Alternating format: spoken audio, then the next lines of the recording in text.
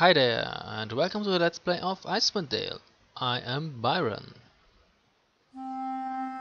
They say that history is the greatest of all teachers, and that tales of past deeds define who we are in the present, and what we shall be in the future.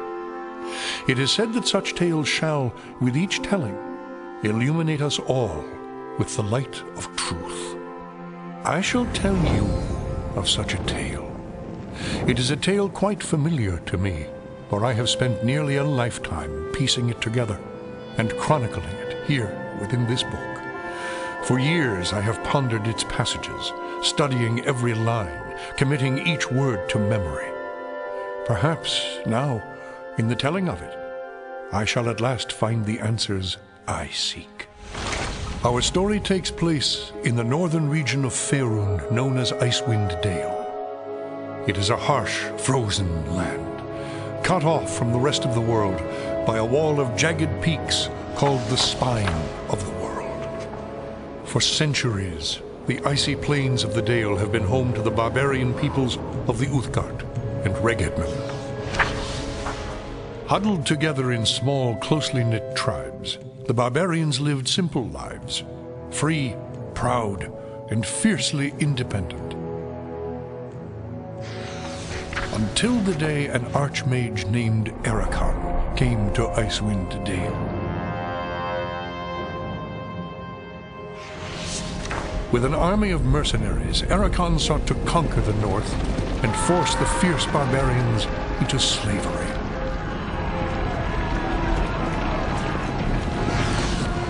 Long weeks of battle followed, and the scattered barbarian tribes suffered terrible losses. Defeat seemed inevitable. In their darkest hour, a barbarian shaman named Jared came forth and demanded a council between all the remaining tribes of the north. A respected warrior, Jared persuaded the council to put aside their differences and unite against Ericon. Strengthened by a new sense of purpose, the barbarians rallied behind their new leader. The combined might of the Northmen proved more than a match for Ericon, who had counted on the division of the tribes. Wave after wave of barbarian warriors tore into Ericon's hired army, forcing them on the defensive and ultimately into full retreat. As his army crumbled around him, Ericon had time for one last desperate act before his enemies descended upon him. Drawing upon his remaining power, the Archmage breached the planar boundaries, tearing open a portal to the lower planes. The foolish Archmage's cries of victory immediately turned to shrieks of terror as the hideous and twisted shapes of demonkind materialized from the portal and poured onto the battlefield. The sudden appearance of the demons drove the combatants, barbarian and mercenary alike, to turn to meet the new threat side by side. The remaining warriors bravely charged the portal to drive the hellspawn back, and were slaughtered by the hundreds. As his people fell around him, the barbarian shaman, Jared, looked up from the blood-drenched snow of the battlefield and caught sight of a lone figure high upon a ridge in the distance. Jared immediately recognized this vision as an omen from his god Tempus, and in that instant he knew what had to be done. Shouting cries to his god, he charged through the ranks of the demons and plunged into the portal.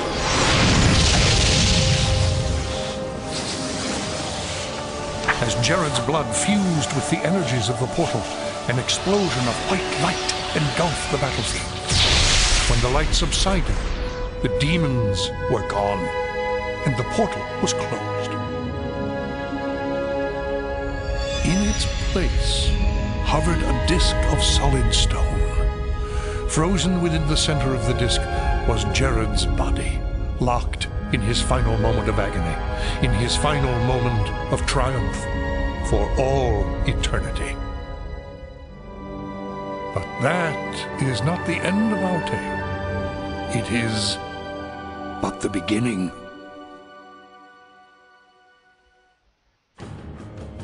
I know what you're thinking, and you are right. You're thinking, what's wrong with this guy? He already has 2 LPs running, one of which is probably gonna last forever, and now he starts the 3rd one? Yeah, I know. But this game, Icewind Dale, has been standing on my shelf for about 9 years now, and I wanted to play this, and I, installed it a few days back and played it a little, and found that I really liked it, and I thought, what the hell, why not make a Let's Play out of that? So here it is, the Let's Play of Icewind Dale. Yep, so let's create a game. Of course we create a full game. And as in any RPG, you can create a game by choosing a gender, race, class, alignment, and so on and so on. But by now you should know that I like to play my own characters. I have already created a few. The first one is a paladin. It's gotta be human, male, lawful good of course, perfect stats, as I like to play them. He's proficient with missile weapons and large swords. The appearance is fine, I guess. And I want him to sound like this. Here I come, and the hells come with me. Right. And he's going to be named Storm Fireblade. That's number 1. Number 2 actually is another human, a female this time. It's a fighter, but if you take a look at her picture, you know I'm going to dual class her into a cleric soon. She also has perfect stats. The appearance is okay, I guess. And I think you should sound like that. You would do well to fear a woman's wrath. And she's gonna be named Goldmoor Giantsbane. So those 2 will be the frontline characters. They will be the damage dealer in my party, the melee fighters. Then of course you need a thief. This will be this one, a halfling, neutral good. The strengths are as good as the stats are as good as the stats of a halfling can be. In the beginning I put everything into pickpockets. This will come in handy in the beginning of the game. Later I will raise the other thief proficiencies. And he's proficient with bows and small swords. The appearance is okay, I guess. I think you should sound like this. The silent blade cuts best. Yes. And you're gonna be called Tulpan Star Sparrow. Yep, so that's the thief of the party. And we still need a mage. That's number 4. An elven mage, neutral good, perfect stats for an elf. Knows the spells, identify and magic missiles, and is proficient with missile weapons. Yeah, the picture doesn't really look much like a mage, but I, took a look at all the pictures that the game gives me, and I think it's the most beautiful one. And since we're going to have to look at her during the whole game, so it should be pleasing on the eye. And it's an elf. So, I think you should sound like that.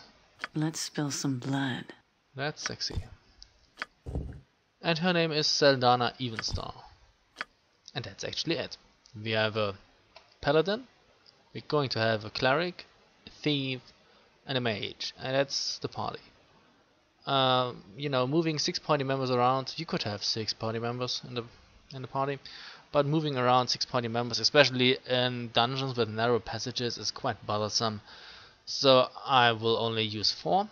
That will also mean they get more experience, are easier to handle, and it's like a classical EOB party. After you behold a party, we have a fighter, a cleric, a thief, and a mage.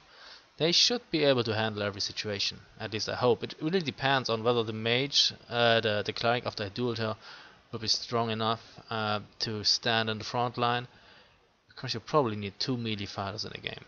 So let's see how that works out. Our tale begins here, in the quiet fishing village of Easthaven, one of the so-called 10 towns of Icewind Dale. The tiny community is hardly a town, but rather a collection of ramshackle huts crowded together upon the icy shores of Loch Dinneshere. Here, within a dimly lit tavern, a group of travelers sit huddled around a table, swapping tales and making grand plans for the future, completely unaware of the part they are to play in the events that are about to unfold. What's this? New face in town, eh? Well met, stranger. The name is Hrothgar, originally of Hillsfar. But now, after years of traveling up, down, and under Faerun, I am content to call this town my home. Who might you be? Greetings, Hrothgar. My name is Storm Fireblade. Well then, welcome to Easthaven. Whatever your business in these parts might be, I would offer you this small piece of advice. While you're in my town, you do well to be on your best behavior. These folk are under my protection, and anyone who would seek to do harm to them in any way shall answer to me. That said, I'll let you get back to your cups. I'm sure you've had a long journey, and you'll find there's no better way to shake off the cold of the road than by downing a few mugs of Grisella's best. And if you're in need of lodging, I would recommend talking to Quimby over at the Snowdrift Inn over on the east side of town. Equipment and supplies can be purchased next door, at Pomab's Emporium. Pomab's prices are a bit high, even for a Kalashite. But you'd be better off well-equipped and short of coin than the other way around. Ill-prepared travelers don't last long in these parts. Once you've had a chance to rest up and get your bearings, come by and see me at my house. It's just a couple doors west of here. There's some business I would discuss with you. Farewell. Farewell. So, here we are in an inn. We don't have much equipment, everybody has a quarterstaff, and that's pretty much it. There are several Ready. townspersons here.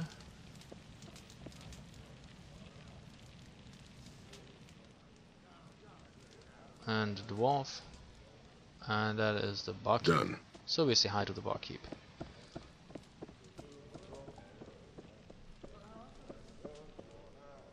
Hello there, dearie. Welcome to the Winter's Cradle Tavern. My name is Grisella. I own and operate this fine establishment. What can I get for you? How about a drink? A drink? Of course, dearie. After all, this is a tavern. Plenty to drink here. Yeah, well, what do you have? Yes, well, you see, I'm in a bit of a bind right now. I've just run out of everything. I have nothing to offer you in the way of drink at this moment. You run out of everything? Well, the tavern hasn't completely run dry. I do have some stuck down in the cellar, but... But what? This is rather embarrassing, but I'm having somewhat of a pest problem down in the dirty old cellar, and I'm afraid to go down there. I do so hate bugs. Just the thought of those nasty creepies and crawlies sends shivers down my spine. I see. Is there anything I can do to help? That's awfully sweet of you, dearie, but I don't expect you to go to any trouble on my account. I'm sure I'll think of something. Have no fear, madam. I shall see to it that the pests down below trouble you no further. Wonderful. The stairs to the cellars are in the back room. Now you be careful down there, dearie, and don't let any of these little buggers creep back up here, alright? Alright. Here. So the stairs are here. Oh, the mage is being stupid again. Get down there, girl. And here we have 4 bugs. Or beetles.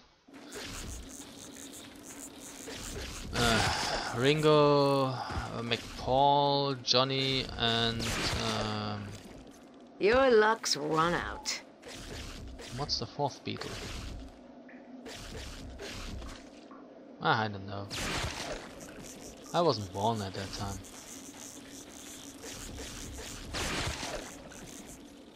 Wooden casks of strong-smelling brews have been stacked in the corner. I'm on it.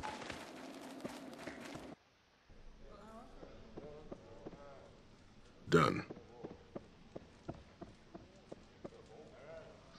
Any luck getting rid of those nasty bugs, dearie? My customers are getting pretty thirsty. It is done. Those bugs won't be troubling you anymore. Thank you, dearie. You're a lifesaver. Just don't do me one more favor. Keep this little bug problem between you and me. I don't want folks thinking Grisella's place isn't clean. Run along now, and we get 1200 XP and an awesome amount of 5 gold pieces. Yay. Okay, so now we have like 355 gold coins. That's awesome. So the guy said that, you know, that's the tavern here. As it says, as it's written on that signpost, and that signpost here says Pomab's Emporium. So this is probably where we're gonna buy stuff.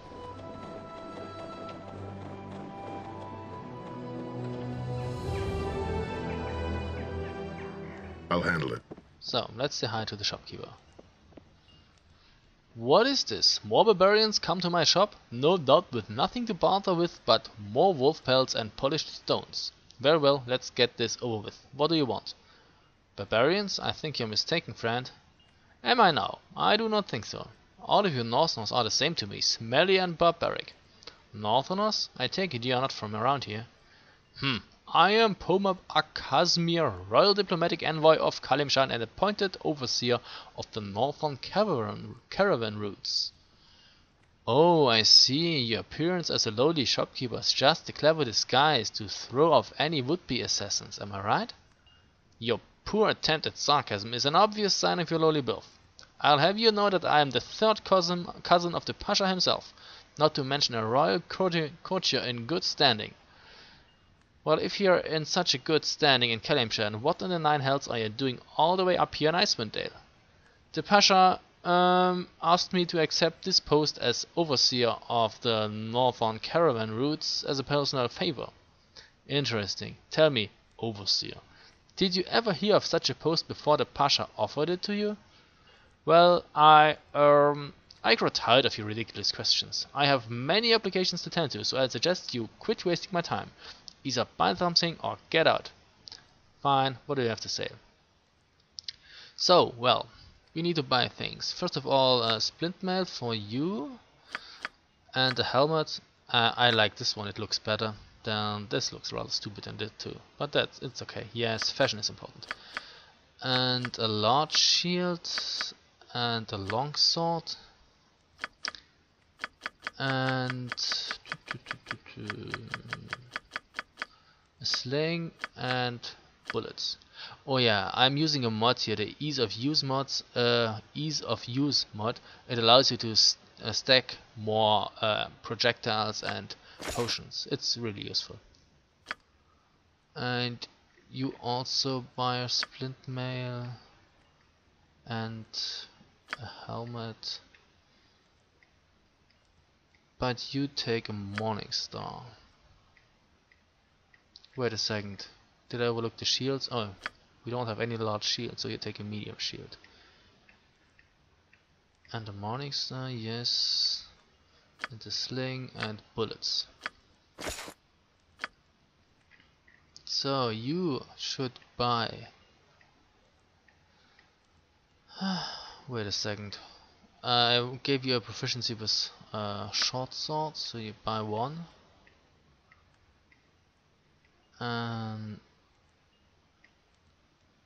Arrows and a short bow. You can't use no, you can't use helmets. Oh wait a second, studded leather armor. Oh dang it, we're running out of money. Good thing the mage doesn't need much in the weapons department, just a sling, a bullet, and that's it.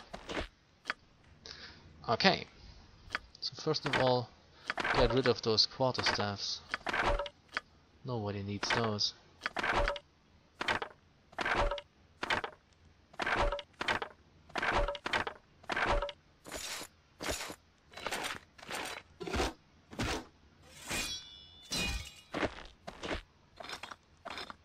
Thanks.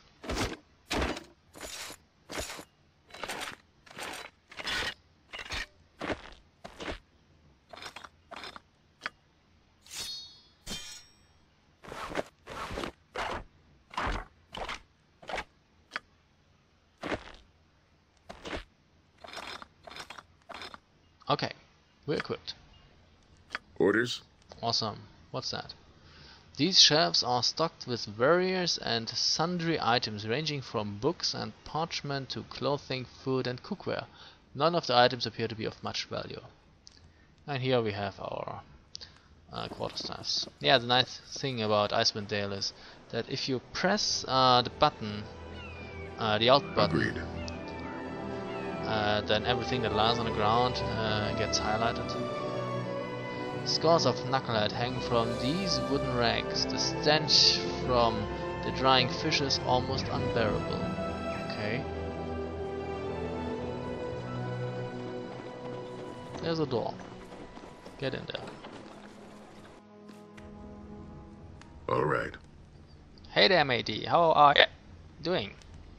Nice to meet you. How are you? Not so good, matey. Grisella, the barkeep over at the Winter's Cradle, cut me off. How am I supposed to get any proper fishing done? Why did she do that? The barkeep says I be drinking too much. What does she know? I've only overturned my boat 4 times. Anyway, I need my wine to fish proper like. You probably should take the longest answer. I guess you need high wisdom to get that. The wine isn't really what you need. It is just a symbol of your lost youth and your failure to accomplish all that you wanted to in the short span of time that you have in this desolate wasteland, this Easthaven. The bottle is your prison, a cornucopia of sanguinarity, delight that represents all of your problems in this world. Seriously. I never really had it explained to me that way, matey. I suppose that does make sense now that I think about it. In fact, that'd be the best advice I've had in a long time. Thank you, matey. Here's a little something for your help. I'm glad I could help you. Farewell. And we got 1200 XP because we have conceived Olja that he's caught in a self-destructive cycle of alcohol abuse. We also get 6 gold pieces. Let's get out of here. Done. What's wrong with you? Taking the long way,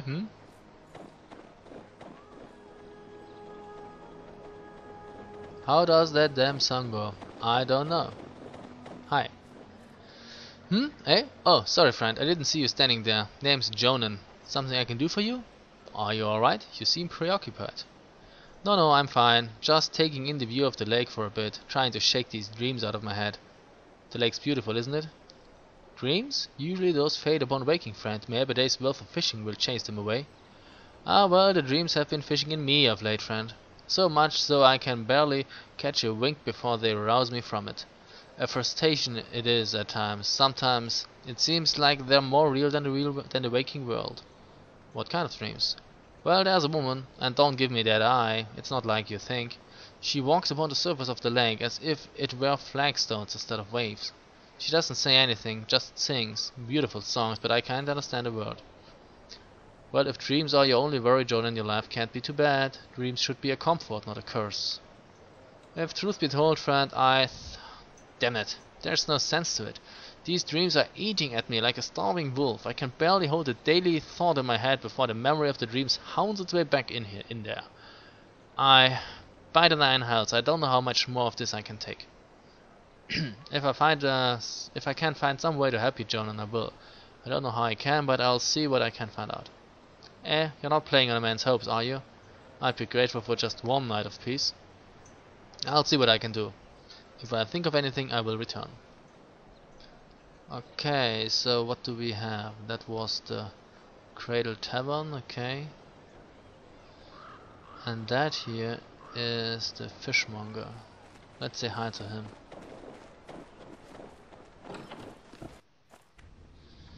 Hello, Mr. Fishmonger. Please stop. Understood. I want to talk to you. Well met, stranger. The name's Gaspar. Gaspar the Fishmonger. What can I do for you this fine day? Fishmonger? This doesn't look much like a fish shop.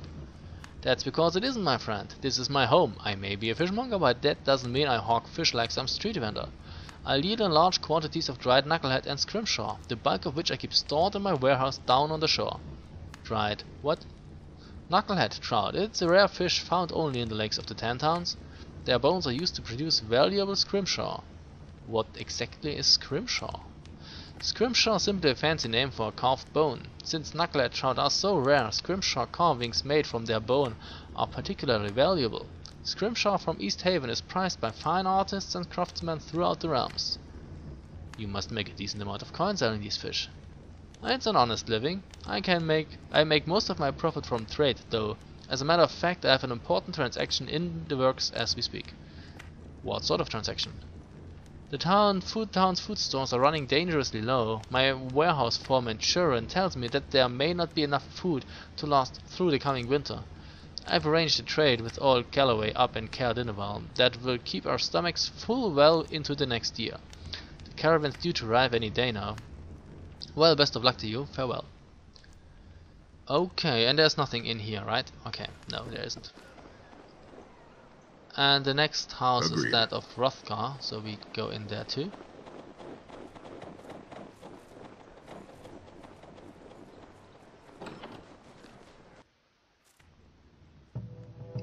Oh yes, Understood. so as you can see, there's a chest and some sort of cabinet. For what? Easily done. Lockpick failed. Dang it. Oh, this one worked. Okay, what do we get? Okay, a bow and some arrows. Why did I buy the bow again? Oh, forget it. So, if you can't pick this lock, maybe you can bash it open. I'm on it. You have successfully forced the door open. Awesome. What do we get? A note. If you are reading this note, then obviously you are a thief come to rob me of my hard-won riches. Sorry to disappoint you. Did you really think I would keep my valuables in such an obvious and unguarded place? Consider this note a warning. I do not care much for those who would poke their nose where it does not belong, and anyone caught practicing thievery in the town of Easthaven shall answer to me. Hrothgar. Fine, then we put it back. So, no harm done, my right? attention. What do we have here? Oh, that's interesting. Thick, rubbery tentacles dangle from the squid-like head of this strange beast. The creature's dull black orbs stare eeringly at you from up on the wall, as if it were silently observing you. Oh fuck, I can't read that. Oh, the mounted head of this beast resembles that of a large black bull. Closer inspection reveals that the creature's hide is actually composed of thick metal scales. The snout of this peculiar metal animal has an odd greenish tint to it. Okay, and there's another one. This bare wooden mounting plate has an inscription carved into it. This inscription reads, "The Invisible Stalker." Okay, could we touch it? Whether there's actually something mounted on it? Okay, I guess that's all. Yeah, say hi to Hrothgar. Well met, friend, and welcome to my home. Make yourselves comfortable, but try not to break anything. Many of these curiosities that you see lying about have sentimental value. Well, you have quite a collection here. Oh, they're all remembrances of my adventuring days. Little trinkets and the like that I picked up here and there. More keepsakes than valuables, really. Leftovers from my days of fortune and glory. Adventuring days? So you are retired then? Semi-retired, actually. This region is still untamed and fraught with many dangers. I've had plenty of opportunities in the last few years to take up my sword and shield and do battle with those who threaten the safety of Easthaven and its neighbors. In fact, I'm planning such an expedition right now. That is what I wanted to speak to you about. What sort of expedition? We've received word from Kuldahar, our neighbors to the south, that evil forces are stirring nearby in the spine of the World Mountains. I am organizing and leading a party from Easthaven south to Kuldahar Valley to investigate. You look to be capable enough. Perhaps you'd like to join us. What say you? What sort of evil forces are we talking about? I don't really know. The messenger wasn't too specific. I suppose if you want more details, you could ask old Everard over at the temple, but time's a-wasting. We need to get this expedition moving before the snows seal off the pass to Kuldahar. So what's it going to be? Are you in or out? Sounds exciting. Count us in. Excellent. Glad to have you on board. I plan to assemble the rest of the expedition and set out for Kuldahar within a few days. With storms brewing in the mountains, I'd rather we depart sooner. But there are matters that require my attention here about town. What sort of matters? Perhaps you could help? Actually, now that I think about it, maybe you can help. Pomab, the local shopkeeper, has recently expressed concern over the rapidly thinning stock of his store. He's been complaining that the regular caravan from Caer-Dineval is long overdue, and that if they don't arrive soon, he's sure to be out of business. Now, normally I take Pomab's whining with a grain of salt, but with heavy snows on the way, it would be best to make sure that caravan makes it through. So what is it you want me to do? I want you to find that caravan. Leave town by way of the South Bridge and scout the hills west of Loch Dinnershire, between Easthaven and Caer Dineval. Caravans always stick close to the shoreline this time of year. Once you find it, see the caravan safely to Easthaven. In the meantime, I'll assemble the rest of the expedition and make the final plans for our journey. Return here as quickly as you can. We must make for Culderharp Pass while the weather is favorable. Good luck. Safe journey. Okay, farewell. So now we have to look for a caravan. And we will do that. But we will do that in the next video. So, yeah. Thank you very much for watching and see you soon. Bye.